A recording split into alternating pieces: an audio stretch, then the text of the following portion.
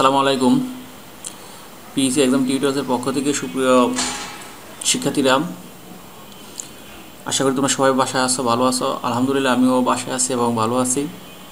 সুপ্রিয় শিক্ষার্থীরা, তোমাদেরকে আমি পবিত্র রমজান মাসের মোবারকবাদ জানাচ্ছি এবং আশা করি বা করছি যে তোমরা রোজা রেখেছ।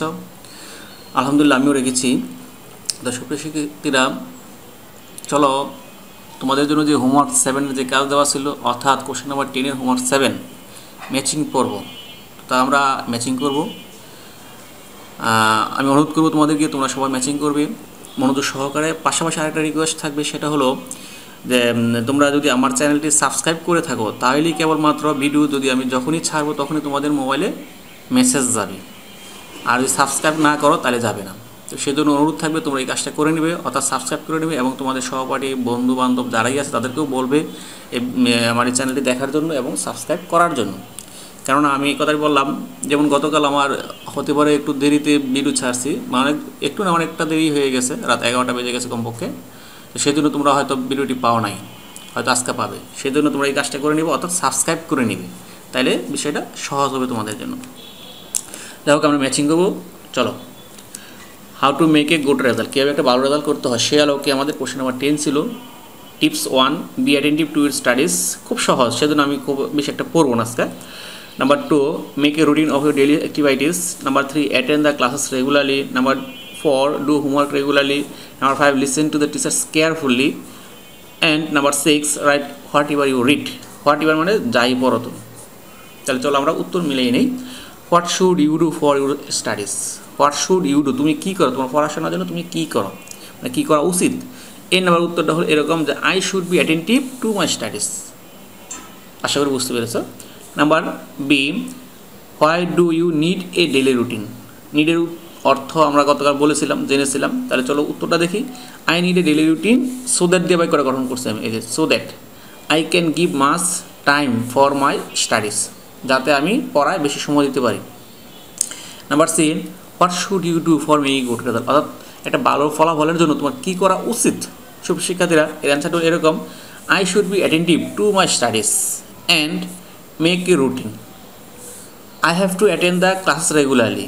I must do my homework regularly and right what ever I read. আশা করি সুপ্রিয় শিক্ষার্থীরা তোমাদের হয়ে গেছে। তাহলে চলো আমরা পরবর্তী কোশ্চেন নাম্বার 10 এর হোমওয়ার্কটা দেখে নিই। এটার বিষয় ছিল how to make a garden, আমরা কীভাবে বাগান তৈরি করবো, বাগান তৈরি করার প্রণালী কী, process key. Number 1, tips, select a piece of land, অর্থ বলেছিলাম সহজ, ডিগ the soil properly. Number 3, put some fertilisers. Number 4, plant the plants in a proper distance. Proper distance অর্থ বলেছিলাম কি, সঠিক দূরত্ব বজায় রেখে। Number 5, water the plants to grow properly. এই জায়গায় দেখো একটা প্ল্যান্টস মানে গাছ, চারা গাছ। Number 6, make a fence. Fence অর্থ কী বলছিলেন সুপ্রিয় শিক্ষার্থীরা, বেড়া মানে আবরণ বা ডেকে রাখা, যেটা বলি আমরা চারপাশ, অ্যারাউন্ড দ্য গার্ডেন, বাগানের চারপাশে। চলো আমরা কোশ্চেন্সগুলো দেখে নিই। What should you do at first to make a garden, বলছে অ্যাট ফার্স্ট, অর্থাৎ বাগান তৈরি করতে গেলে তোমার অ্যাট ফার্স্ট কী করা দরকার। সুপ্রিয় শিক্ষার্থীরা, at first I should select a piece of land to make a garden, অর্থাৎ আমাকে এখনও জায়গা বাছাই নির্বাচন করতে হবে, নির্ধারণ করতে হবে যেখানে আমি একটা বাগান তৈরি করতে পারি, অর্থাৎ বাগান তৈরি করার উপযুক্ত একটা জায়গা। Number B, why should you water the plants, কেন আমরা পানি দেবো। এর উত্তর হলো I should water the plants so that they can grow properly, যাতে চারা গাছ দ্রুত বৃদ্ধি পেতে পারে, সঠিকভাবে বৃদ্ধি পেতে পারে, বাড়তে পারে, বড় হতে পারে। আবার C, how do you make a flower garden in front of your house, তুমি তোমার বাড়ির সামনে কীভাবে বাগান তৈরি করো। তাহলে চলো আমরা উত্তরটা দেখি। To make a flower garden, বাগান তৈরি করার জন্য I have to select a piece of land, এখনও জায়গা বাছাই করতে হবে। And then ডিগ the soil properly, মাটি খনন করতে হবে সঠিকভাবে। Then I have to put some fertiliser and plants the plants at a proper distance, সঠিক দূরত্ব বজায় রেখে গাছ লাগাতে হবে, চারা গাছ। Finally I have to water the plants regularly to grow properly, তারপর কী করতে হবে, আমাকে নিয়মিত পানি দিতে হবে, অর্থাৎ চর্চা করতে হবে, টেক কেয়ার নিতে হবে, যার ফলে গাছ দ্রুত বৃদ্ধি পায়। সুপ্রিয় শিক্ষার্থীরা, আশা করি তোমাদের হোমওয়ার্ক পুরো হয়েছে বা সঠিক হয়েছে। আর যাদের হয় না, যেখানে বলছিল ত্রুটি ছিল সেটা ওভারকাম করার চেষ্টা করবে, অথবা বুঝিয়ে আবার একাধিকবার ভিডিওগুলো দেখে বোঝার চেষ্টা করবে, কেন ভুল হলো, কোথায় ভুল হলো, সেই জিনিসটা ফাইন্ড আউট করার চেষ্টা করবে। আশা করি তোমরা বাসায় থাকবে সুপ্রিয় শিক্ষার্থীরা। তো বাসায় থাকবে ঠিক আছে, কিন্তু আমরা কোশ্চেন নাম্বার 10টা আর দীর্ঘায়িত করতে চাচ্ছি না, আমরা এখন নতুন একটা টপিক্স নিয়ে কাজ শুরু করতে যাচ্ছি। তা হলো কোশ্চেন নাম্বার 11 টাইপ 1 নিয়ে কাজ করবো আজকে। অর্থাৎ তোমাদের আগামী যে ভিডিওগুলো থাকবে সেগুলো হবে কোশ্চেন নাম্বার 11 টাইপ 1। তা চলো আমরা কোশ্চেন নাম্বার 11 টাইপ 1 গুলো দেখে নিই। সুপ্রিয় বন্ধুরা, সুপ্রিয় শিক্ষার্থীরা, আমি বলেছি যে টাইপ 1 নিয়ে কাজ করব। তোমরা জানো যে কোশ্চেন নাম্বার 11 টাইপ 1 কেমন প্রশ্ন থাকে, টাইপ 2 কেমন থাকে, টাইপ 3 কেমন থাকে। অর্থাৎ আমি একটু বলে যাচ্ছি, ডিটেলস করতে ভাবে একটু বলতে যাচ্ছি তোমাদেরকে যে এই যে কোশ্চেন 11 3 ধরনের প্রশ্ন থাকে, তোমরা জানো, নতুন কিছু না।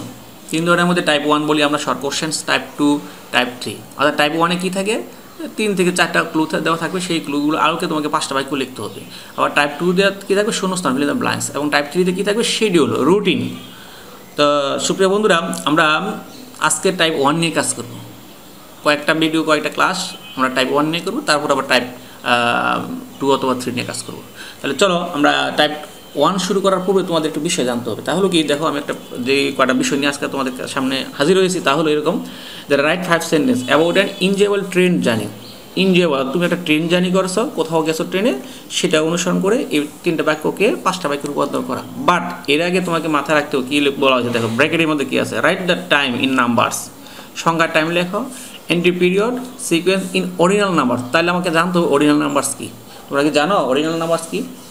হ্যাঁ, জানার কথা। অ্যাডজেক্টিভের শ্রেণীবিন্যাস বা অ্যাডজেক্টিভ যারা পড়ছে তারা জানার কথা অরিজিনাল নাম্বার, কার্ডিনাল নাম্বার। আমি একটু হালকা একটা ধারণা এখানে দিয়ে দিচ্ছি তোমাদেরকে। সুপ্রিয় শিক্ষার্থীরা, অরিজিনাল নাম্বারটা হলো তোমার ক্রমবাচক সংখ্যা, আর কার্ডিনাল নাম্বার হলো তোমার অঙ্কবাচক সংখ্যা। আবার বলছি, কার্ডিনাল নাম্বার অঙ্কবাচক সংখ্যা, অরিজিনাল নাম্বার ক্রমবাচক। তাহলে চলো আমি একটা এক্সাম্পল এখানে দিই। যেমন 1, ONE, এটা তোমার হচ্ছে কার্ডিনাল নাম্বার। আর একে যদি আমরা অরিজিনাল নাম্বারে নিই, তাহলে আমরা এইভাবে লিখতে পারি, 1 লিখে ST দিলে ফার্স্ট বোঝা, অথবা আমরা বেঙ্গল লিখতে পারি যে FIRST, ফার্স্ট। আমি আবার বলছি, একে বলবো কার্ডিনাল, CAR, কার্ডিনাল। এই আর একে কি বলবো, অর্ডিনাল, OR, অর্ডিনাল।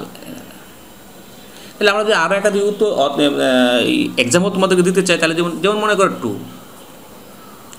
তাহলে এর অরিজিনাল নাম্বার কী হতে পারে, সেকেন্ড। আমরা এমনি লিখতে পারি, অথবা বেঙ্গল লিখতে পারো, SECOND। ওকে বন্ধুরা, তো আশা করি বুঝতে পারছো। এভাবে আমরা লিখে দেবো, যেমন 3 পরে কী হবে, থার্ড, অথবা 4, ফোর্থ। এভাবে আমরা অরিজিনাল কার্ডিনাল নাম্বারকে লিখতে পারবো। এরপরে যদি জানতে তোমাদের সমস্যা হয়, বুঝতে সমস্যা, তাহলে আমাকে অবশ্যই নক করবে, আমাকে টাচ করবে, অথবা আমার সাথে কমিউনিকেট করার চেষ্টা করবে। আমি তোমাদের আরও ব্যাখ্যা করে বুঝিয়ে দেবো। তাহলে চলো আমরা হোমওয়ার্কটা কী ছিল দেখি নিই।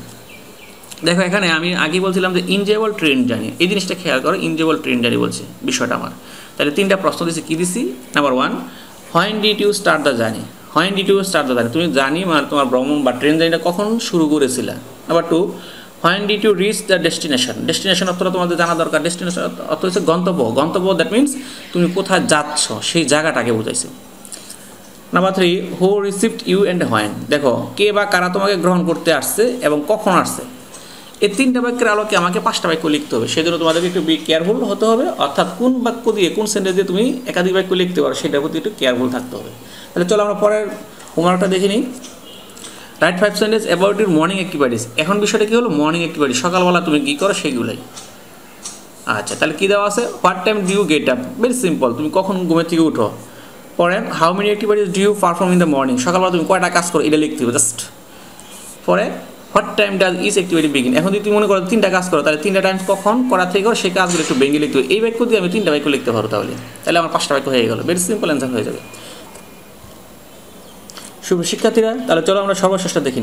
এবার এটা তোমার ABC নাম্বার বা সংকেত আকারে দেওয়া, তাহলে আমরা উত্তরটা এভাবে ABC দিয়ে লিখতে পারবো, কোনো সমস্যা হবে না। যখন প্রশ্ন এভাবে ABCDE দেওয়া থাকবে, তাহলে তোমরা A দিয়ে উত্তর লিখবে, B দিয়ে উত্তর লিখবে, C দিয়ে উত্তর লিখে গেলো, কোনো সমস্যা নাই। তাহলে চলো দেখি কী বলছে। আর এই ক্ষেত্রে তোমাদের কার্ডিনাল অরিজিনাল নাম্বার ব্যবহার করার কোনো প্রযোজ্য হবে না। এ নাম্বার কী বলেছে, হোয়াট মান্থ ইজ ইট নাও, এখন কী মাস, মাসের নাম কি সেটা লিখবা। B number, what is the first month of the year, বছরের প্রথম মাসের নাম কি সেটা লিখবা। C number, what is the last month of the year, শেষের মাসের নাম কি সেটা লিখবা। D number, what month is after September, September পরে কোন মাস আসে সেটা লিখবা। E number, what month is after November, নভেম্বরের পরে কোন মাস আসে সেটা লিখতে হবে। তো সুপ্রিয় শিক্ষার্থীরা, আশা করি তোমরা হোমওয়ার্ক 1 এবং কোশ্চেন নাম্বার 11 টাইপ 1 সেটা কী দেওয়া হয়েছে সেটা বুঝতে পেরেছো। তোমরা বাসায় থাকবে, নিরাপদে থাকবে এবং নিজে নিজে করার চেষ্টা করো। ভুল লেখো, কোনো সমস্যা নাই, আমি আছি, আমি শামীম, তোমাদেরকে বুঝিয়ে দিব। ওকে, কিন্তু নিজে নিজে লিখতে হবে, সহজ সহজ বাক্য গঠন করতে হবে নিজে নিজে, তাহলেই দেখবো পরীক্ষা কমন না পড়লে তোমরা পারবা। তো ঠিক আছে, তোমরা সবাই ভালো থেকো, সেই পর্যন্ত আল্লাহ হাফেজ।